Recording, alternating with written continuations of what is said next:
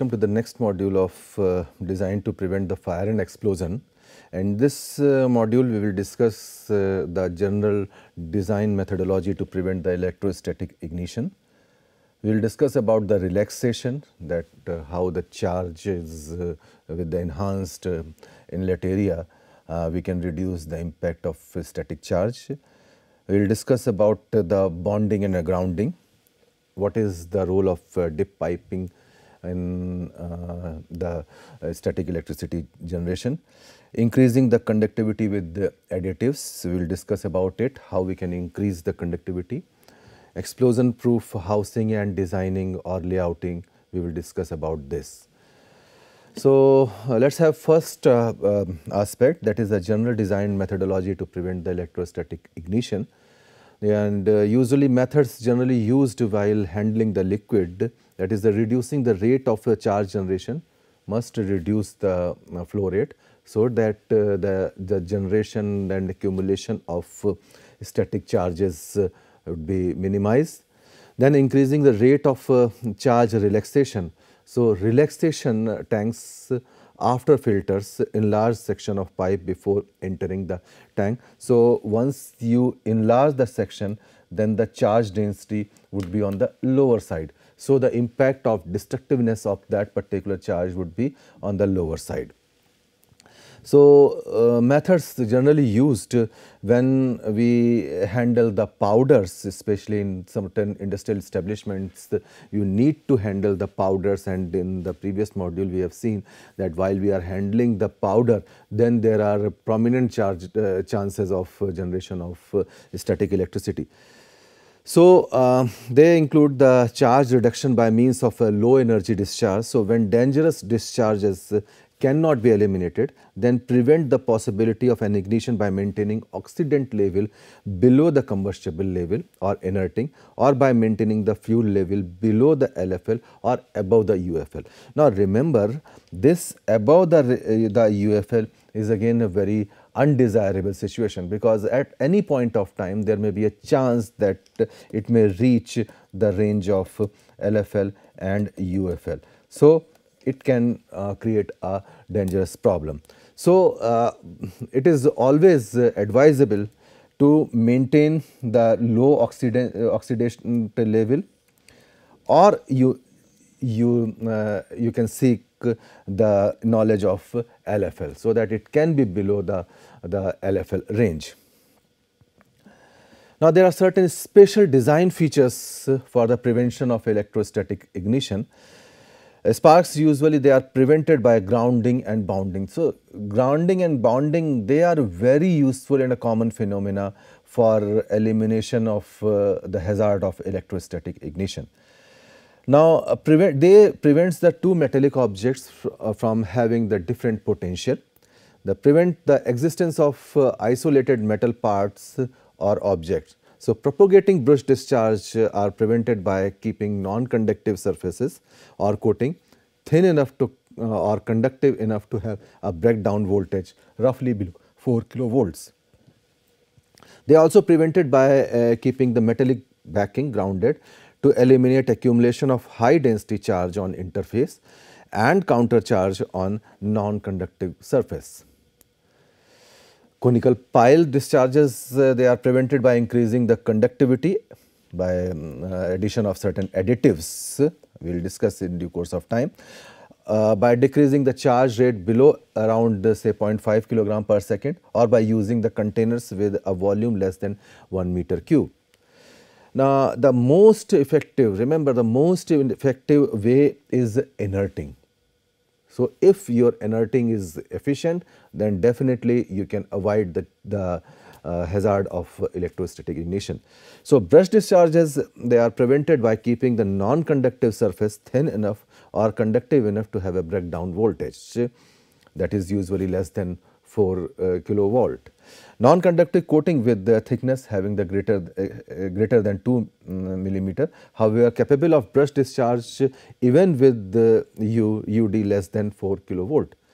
Now, to prevent the brush discharge, a thickness of around 2 millimeter is necessary. Again, repeating it again, that the most effective way is inerting. Now relaxation. Sometimes relaxation, because the charge density is a very crucial point. So relaxation is one of the most effective, or you can say the effective tool to minimize the effect of electrostatic ignition. So when you are pumping fluid into a vessel through a pipe on top of the vessel like this, top of the vessel, the separation process produces a streaming current like this, which is the basis of charge buildup. Now, it is possible to substantially reduce this electrostatic hazard by adding an enlarged section of pipe just before entering the tank. It is just like this. You can have this enlarged section and you may have the piping like this. So, this is the enlarged section, and if you compare with this is the enlarged section. So, the residence time in this relaxation section of pipe should be about twice the relaxation time, determining using this tau is equal to epsilon r epsilon naught upon gamma c. Another important aspect is bonding and grounding. The voltage difference between two conductive material is reduced to 0 by bonding together. Now, in other words, one end of a conducting wire to one of the material and bonding the other end to the second material. So, when comparing the set of bonded materials, the set may have different voltages. The voltage difference between set is reduced to 0 by bonding each set to ground, and that is by grounding. So, bonding and grounding reduces the voltage of an entire system to ground level or a 0 voltage. Now, this is the pictorial explanation of this bonding and grounding. Now, here we have a container which is duly grounded. Now, this is the container, and these two these bolt clamp type A and type B both are joined together, and this is the best example of bonding and grounding. Now, here the grounding, this is the container, and you are discharging certain liquid to a small open pail. Now, here you can ground it, or you can building the static grounding bus through which you can discharge or you can eliminate the charge, whatever charge being generated, it can be eliminated. Now, here there are two, you can see this is the bonded with these two clamps, this one is bonded. So, and the charge discharge is connected to this bus wire, so that you can eliminate the hazard of electrostatic ignition. Now, this is again a very common phenomena, that is accumulated charge remain in non-conductive and in non-grounded vessel. If you are filling a vessel with any fluid, now this, if it is not properly being grounded or bonded, then the charge will remain to the surface of this particular vessel, and whenever this particular vessel will come into contact to certain favorable conditions, then spark may generated. So, be careful and adopt the concept of grounding. Sometimes you may experience there are certain zones, those who have the accumulation of these electrostatic charges, and sometimes they are unnoticed. Like this, you are having a non-conductive line, a pipeline, where the charge is accumulated at the surface. Similarly, you are having maybe a conductive line or maybe some non-conductive line, the charge is accumulated at the surface of these flanges. So, whenever the favorable condition achieves, then definitely they may be in a position to produce the spark. This is again the very best example of streaming charge effect. Now, this particular lorry contains flammable liquid. Let us have some practical example of a petrol or a motor spirit, this lorry carries the motor spirit. So during the transit or during the transportation from the depot to the petrol pump, it may have certain accumulated charges, or either at the inner part like this of the surface or over the fluid surface. Now, when it tends to discharge this particular flammable liquid to the storage arena of a petrol pump, then there are certain metal surfaces or metallic surfaces. Then it may have a favorable condition for the generation of a spark. Now, during the transfer, you cannot avoid the formation of certain vapors because they are the inherent property attributed to the vapor pressure. Then the spark may be generated, and this spark may have the sufficient amount of energy so that it can blow off the entire petrol station or a petrol pump. That is why to neutralize this streaming charge and to neutralize the things, you must ground this particular filling station or filling pump whenever you are having. Either you pre-ground it, or you during the process of unloading this particular tank cart, you may ground it in a continuous fashion. Now, another aspect is the dip pipe. Usually, this is an extended line or sometimes called a dip leg or dip pipe. This reduces the electric charge that accumulates when liquid is allowed to free fall. While using dip pipe, care must be taken to prevent the siphoning back when the inlet flow is stopped. The method is to place a hole in the dip pipe near the top of the vessel. Another technique is to use an angle iron instead of a dip pipe and let the liquid flow down to an angle iron. Now, here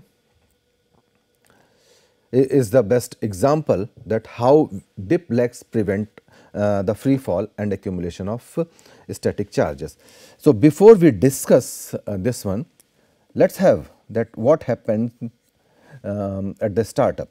Suppose I am having this vessel to be filled with the flammable liquid, and one option is that I am flowing the liquid from the top like this. So, what happens? There may be a chance of generation of charge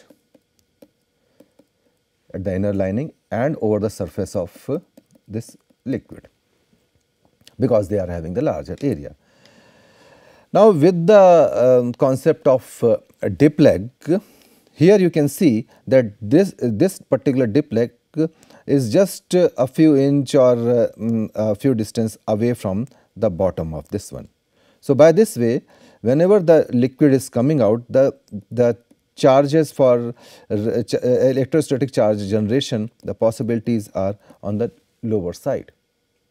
So, by this way you can minimize the generation of electrostatic charge or static charge built up.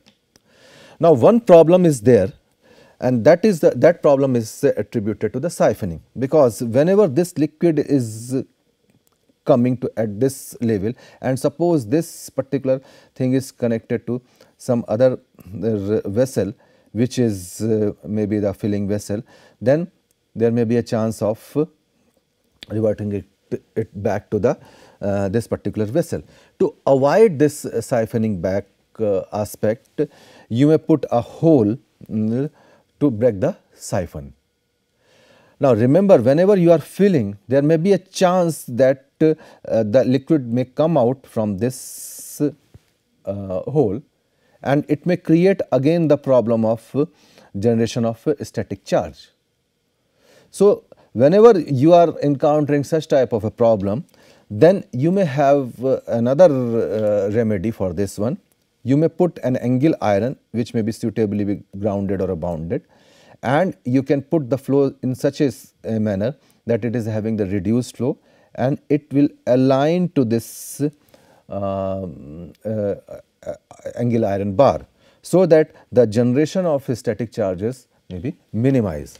So these are the couple of methodology through which you can prevent the free fall and accumulation of static charge by the Diplex concept. Now there is another possibility of spark, so or spark charge transfer. This is the vessel filling operation. Now there are three aspects. One is this one, another one is that at the outer periphery you may generate the charge, and third one is that how we can reduce the impact of this generation of spark. So this particular figure depicts that how we can minimize this the charge transfer and how we can minimize the effect of spark generation. Another methodology is to increase the conductivity by the addition of additives. So the conductivity of non-conducting organic materials can sometimes be increased using the additives. They are called the anti-static additives. And examples of anti-static additives include the water and a polar solvent such as alcohol, etc. Water is effective only when it is soluble in offending liquid, because an insoluble phase gives an additional source of separation and charge buildup. Sometimes you need to encounter the problem of handling solid without with the flammable vapors, and sometimes the handling solid without flammable vapors. So here again you need to adopt the proper bonding and grounding aspect. Like here you can see these two are bonded each other. Now here before we go into detail, this particular solid is being filled with this funnel to this particular reactor. So while transferring this solid material through this hopper or a funnel to this reactor, there may be a chances of a generation of static charge. Now as an engineer, you must find out that what are the possible danger zone. One zone is this container itself, another zone is this funnel itself, and third zone is this reactor itself. So you can see that this particular vessel is properly bonded with this funnel like this, and this adjoining is properly grounded. So by this way you can minimize the hazard of both this and this. In the next aspect, while you are transferring this material to this reactor, obviously there would be certain generation of certain electrostatic charge. Then this vessel is again grounded to minimize the effect of this electrostatic charge. So you must find out that what are the crucial area where you need to pay a proper attention. Now charging the solid with the non-grounded conductive sheets, they can result in a built-up of charge. That is why they have put this bonding and grounding. Now this charge can accumulate and finally produce a spark. This may ignite the dispersed dust. To avoid this type of thing, you must find out the crucial area. Sometimes you may need to handle another scenario where you cannot perform this type of activity which we have discussed in the previous slide. Then you need to adopt the concept of inerting. Now here you are handling with the flammable vapors. So when you are continuously filling this these solids to this particular reactor, this is a solid liquid reaction. So in that particular case, the chances of generation of charge are on the higher side, and sometimes you may not be in a position to ground it properly. In that particular case, you may need to have a proper supply line for inerting, so that whatever vapors being generated or whatever the combustible mixture is being generated at the surface of this particular liquid, it may be properly inerted so that it cannot ignite. Because remember, if you are not attempting this type of thing, then the vapors or a dust, whatever is there, they may form a flammable mixture, and you are having sufficient electrostatic charge built up within the vessel, and at any point of time the spark may generate and the entire vessel may explode. To minimize this particular effect, you need to have certain supply lines for inerting. So, usually there are certain advisories, and you know that here you are also having the solid which is being filled to this particular reactor. It is properly bonded and grounded. So, usually this type of things is being used when you are not in a position to have the additives, you are not in a position to have a proper grounding methodology, then go for inerting. When you are acclimatized or you are bound to work under the such scenario, then definitely you cannot overlook the importance of explosion proof equipment and instruments. So, it is advisory that all electrical devices, they are having inherent ignition sources. So, keeping in view of this fact, you must design the methodology through which you will use those explosion proof equipment and instruments. So, special design features are required to prevent the ignition of a flammable vapor and dust. The fire and explosion hazard is directly proportional to the number and type of electrically powered devices in a process area. So, process area are divided usually in two major type environment, XP and non-XP, that is the explosion proof and a non-explosion proof. Now, if flammable material might be present at time in an area, it is designated XP, that is explosion proof required, and if not present even under abnormal condition, it is designated as non-explosion proof required area. So, that means you can avoid the installation of such safety devices. So, for non-explosion proof required designated area, open flames, heated elements and other sources of ignition may be present, because you can work it upon. The housings are not designed to prevent the flammable vapors and gases from entering, but designed to withstand an internal explosion and prevent the combustion from spreading beyond the inside of the enclosure. Now, how we can classify this explosion proof housing? In this slide we will discuss that classification are usually defined as on the basis of National Electrical Code, that is based on United States federal law, and this is a function of the nature and degree of a process hazard within a particular area. So, rating methods, this includes the class 1, class 2, class 3 groups, class 3 and groups from A to G and divisions 1 or 2. So, class 1 includes the location where flammable gases or vapors are present. Class 2, same for the combustible dust. Class 3, hazard locations where combustible fibers or dust are present, but not likely to be in suspension, so that you can designate the different area of plant in different classes. Now, the groups, they are designated to the presence of specific chemical type, and the chemicals that are grouped have equivalent hazards, like group A acetylene or equivalent, group B hydrogen ethylene, group C carbon monoxide hydrogen sulfide, group D butane ethane ethyl alcohol, group E aluminum dust, group F carbon black, group G fluor. Now, the divisions, because there are two type of divisions. So, division designations are categorized in relationship to the probability of the material being within the flammable or explosive region. Division 1, probability of ignition is high, that is flammable concentrations are normally present. Division 2, the hazardous only abnormal conditions, maybe thermal runaway reactions or temperature based reactions, etc. Flammable materials are normally contained in closed containers or systems. Now, how we can design an explosion proof area? So, first thing is come into our picture is ventilation. So, proper ventilation, we have discussed this ventilation tool in industrial hygiene.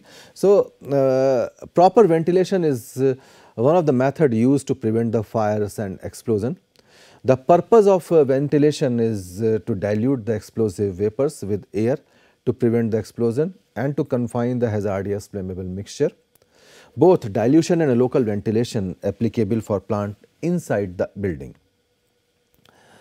There are certain open air plants. So, open air plants are recommended because the average wind velocities are high enough to safely dilute the volatile chemical leaks, if any, and that may exist within a plant. So, this is one of the favorable. Sometimes it may create a problem of unconfined vapor cloud explosion.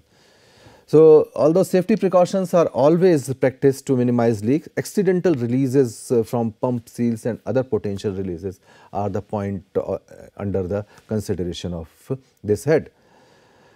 There are certain plants inside building, so local ventilation, obviously purge boxes, elephant trunks, etc. you can use. Dilution ventilation, when many small points of possible leaks they exist, and you can use the dilution ventilation. Usually need of ventilation is that aid in saving life or assist in the saving life, sometimes assist in suppressing fire, assists in the reducing the property damage. So, that is why the ventilation is extremely important.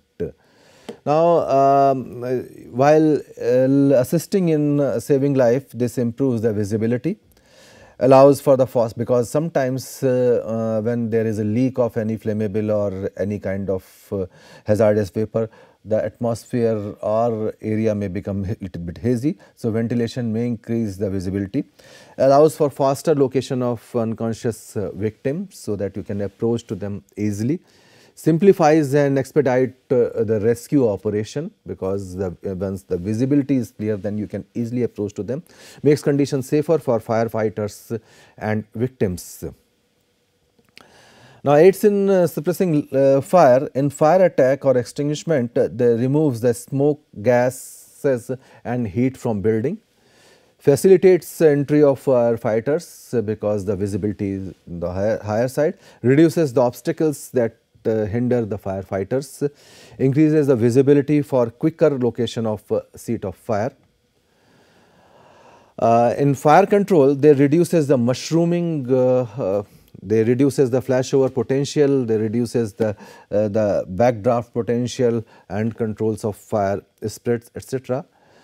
They are helpful in reducing the property damage that permits the rapid extinguishment. Obviously, the ventilation is very prominent in this aspect, reduces the water and heat smoke damage, confines fire to an area, allows salvage operation and fire control to take place concurrently. Now, there are various factors, those who determine the type of ventilation, that is the building and building type and design, confined building, unconfined building, etc. Number of size of wall opening, how much you require, number of stories and floors, number of staircases, shaft, dumbwaiters, duct, roof opening, etc., because these are the certain guiding factors for this one. Availability of exterior fire escapes and exposure involvement. So, these are the certain factors, those who determine what kind of or what type of ventilation you require. Now, ventilation opening, location and size factors, they depend on the availability of natural opening, because obviously for this opening you need not to pay any penny. Fire location, what is the fire location, building construction of what type, what is the wing direction, although it is not constant throughout, fire phase, building condition, what is the building condition, sometimes building is quite old and because of the fire it may collapse down, or it may create a problem. Sometimes ventilation may initiate certain vibration which is which may be destructive for building. Building contents, what are the contents inside the building, what is the roof type, what is the effect on fire, what is the effect on exposure, attack crews readiness, ability to protect exposures, what is the size and the location, etc. So, these are the various things which you need to look after. So, in nutshell, in this particular module, we summarize the things that ventilation removes smoke, heat, toxic gases from burning building, hence can save lives and reduce property damage. Flashback backdraft is caused by the addition of oxygen-rich air to a smoke-filled and a fuel-rich atmosphere. Convection controls the spread of a product of a combustion. In convection, heated gas expands and become less dense than the cooler gas, so you can minimize the problem. The proper ventilation includes improved visibility, removal of heat stream, reduction of backdraft. Convection currents carry smoke, superheated gases to uninvolved areas, so firefighter must be able to recognize when ventilation is needed, and firefighter must evaluate all pertinent safety issues and avoid unnecessary risk. So when working on a roof, firefighters should have two safe exit routes, so that in case of problem at one route, you can go for another one. Vertical ventilation allows the product of combustion to travel up and out. So in this particular module, we have discussed different aspects of electricity, dip piping, relaxation, ventilation aspect, etc. Again, you can have a look for further reading of these references. Thank you very much.